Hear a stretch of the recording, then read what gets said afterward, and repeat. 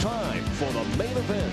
Budweiser, the King of Beers, presents USA's Tuesday night fights. In a 12-round heavyweight matchup, Hasim Rahman, ranked number 3 in the world, takes on the challenge of Steve Pannell. Hard-punching Hasim Rahman has rocked his way up the heavyweight ladder with 22 crunching knockouts in 27 straight wins. The Rock is actually perturbed by those 5 fights that went the distance. Boxing a little too much, missing KO opportunities. He says no more Mr. Nice Guy. I'm never going to just box anybody ever again. There's going to be a time where I'm going to go for it. I'm going to try to knock them out. And every fight, I believe, is a point where you can knock somebody out. And every fight you see me in from here on out, you're going to see me take that chance. Not good news for Steve Pannell, who comes in as a heavy underdog to face the red-hot Rahman. Pannell, though, not psyched out by Rahman's attack. I've been sparring with Oliver McCall for 4 years, and that's who he reminds me of, in the ring. He got a good heart and he's calm, and Oliver does the same thing. So it's like I'm ready, I'm prepared for that type of style. Pannell comes in with big numbers, 33-3 record, 27 knockouts, although this amassed on the Tennessee circuit, lowly regarded until recently, when Tennessee grad Antoine Eccles knocked out Brian Barbosa, becoming the world's number 2 middleweight. And when Ken Bowman, working the Nashville network, backed up his 27-0 record, upsetting world title challenger Murky Sosa.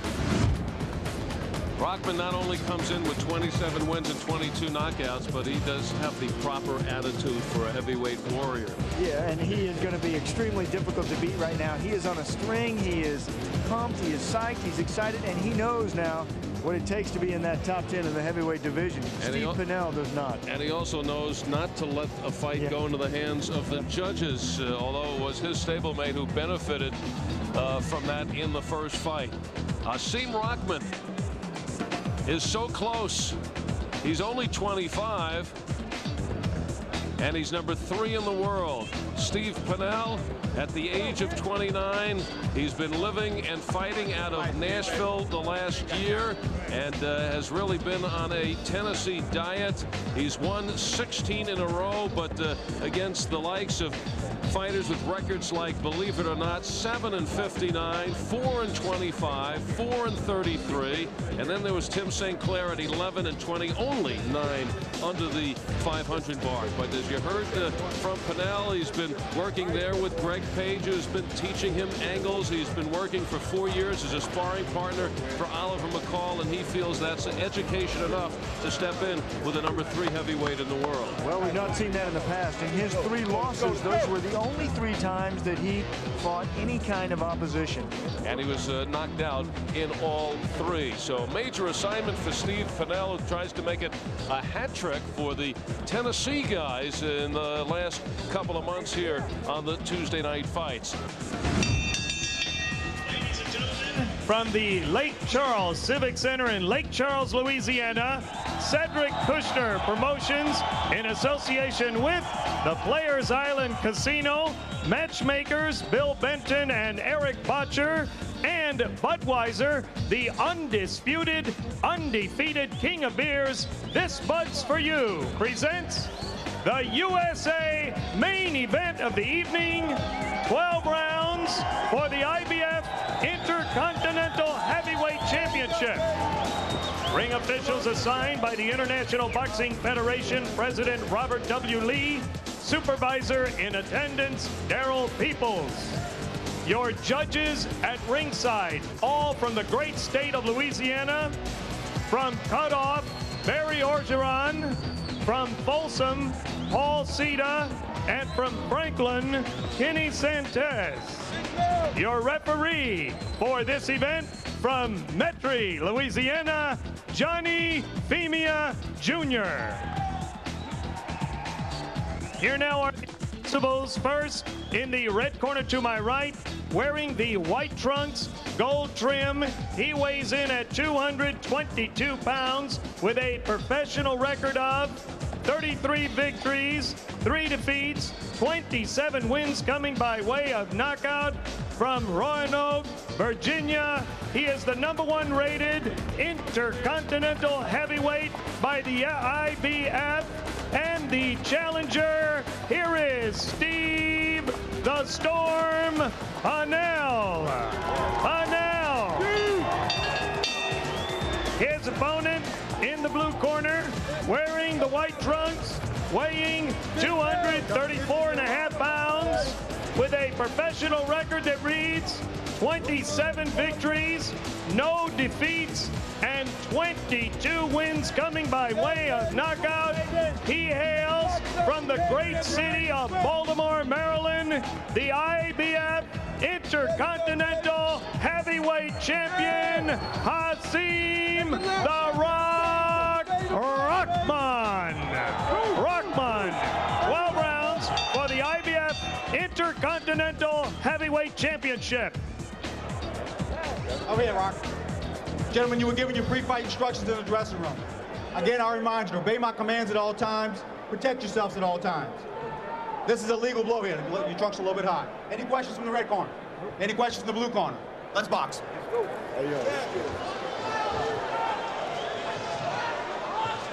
Rahman, real student of the game, studies other fighters, also studies himself. The tapes of his fights, and we have seen him grow up on USA. You remember, as a young fighter, he used to just charge out, try to overwhelm his opponents. Now works behind the jab, and coming right at Rahman is Steve Pannell. Yeah, he's a lot to prove. He has heard the critics.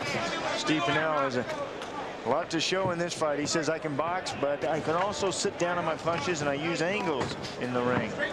Not much angle about that. He angled right toward Hasim Rahman, showing that he's not afraid of Rahman. You know, you talked about the 3 times Pannell has stepped up and lost and knocked out. He's actually knocked down 8 times in those 3 fights against Ernest Mateen, Denmark's unbeaten Michael Lindblad, and also against John Ruiz. That was his last loss back in October of '95. But Pannell, explaining that, says that in those 3 losses, he's a tweener. He was too big then to be a cruiserweight, not big enough to be a legitimate heavyweight, and was kind of caught in the middle and really had to let nature take its course and grow into the heavyweight body, which he has done now at 222. He was stuck around 200 pounds. And he kind of feels that that may have been a contributing factor, and that now he is ready. So 16 in a row. And we've talked about the Tennessee twosome of Ken Bowman, who knocked off Murphy Sosa. Antoine Eccles knocked off Brian Barbosa. Zoomed to number 2 in the world in the middleweight division. And now trying to turn that Tennessee twosome now into the Tennessee trio. Guys coming out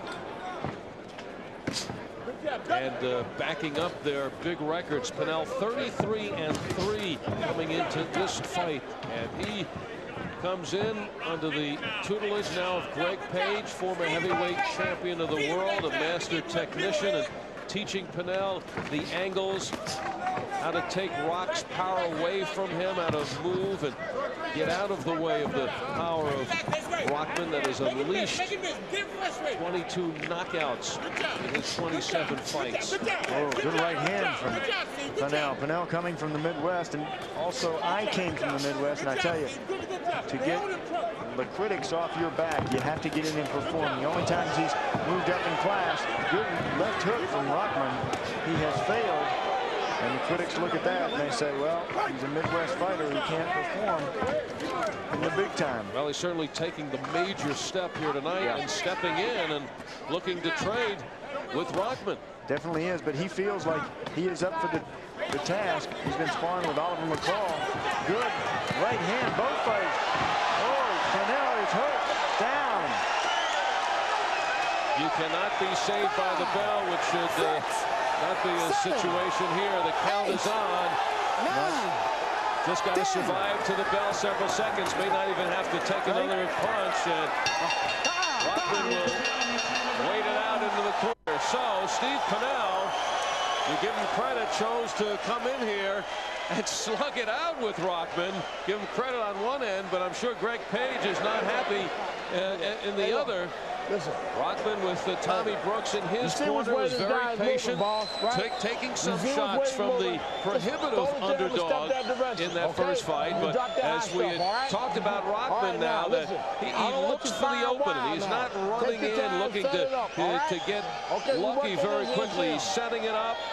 And he's pinpointing his shots. He's more relaxed and took Pannell down to the closing seconds of the first and put him down on the canvas. Yeah, look at him here in this first round. Rockman kept the pressure on. He stayed in the face of Pannell, made Pannell work without getting tagged with any big shots from Steve, and then started clubbing his shots. And there is the right hand that put Pannell down to the canvas. Pannell even shaking his head no while he was staying on the canvas. Here's another look at that same knockdown. Look at the right hands from Rahman. He says that is his best punch. He is naturally right-handed. Also has a terrific left hook. A good combination from Hasim Rahman. That's why they call him the Rock. He has rocks in those fists. I thought it was because of his name. Yeah, tell him that. And a standing ankle. No, knocked down because Pannell was saved by the ropes. Rahman came in with 12 knockouts in the first round, and right now that big right hand is rocking. And Pannell just a sitting duck for Hasim. His left hand comes down, and Rahman has found the mark. And that's just kind of getting out of the way of the propensity of punches. Three-knockdown rule is not in effect, but you get the idea. Johnny Femia watching very closely. One more could just about do it. Just buying time there is Pannell. Crowd doesn't appreciate it, but for Pannell, it just saved him some seconds and giving him a chance to try to clear the cobwebs.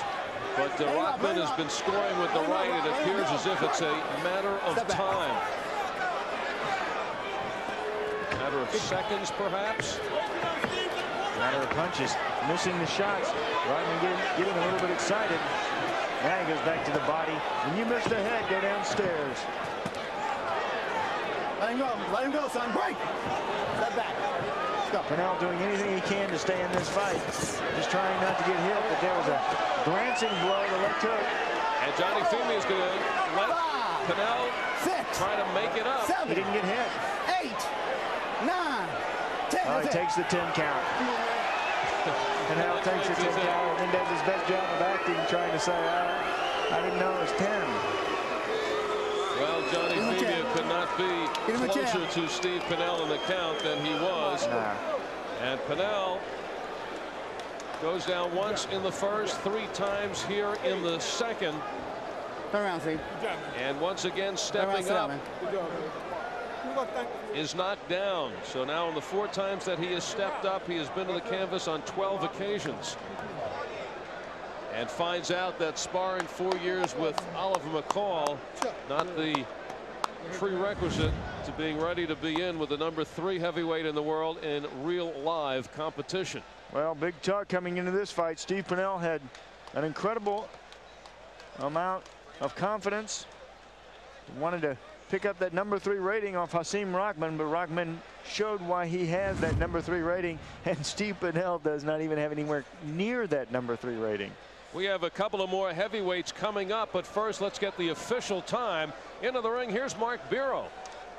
Biro. Ladies and gentlemen, the time, 1 minute, 48 seconds of the second round. The winner by knockout and still undefeated and still IBF Intercontinental Heavyweight Champion, Hasim "The Rock" Rahman. Rahman gathering some belts. IBF Intercontinental title. He's also USBA Heavyweight Champion.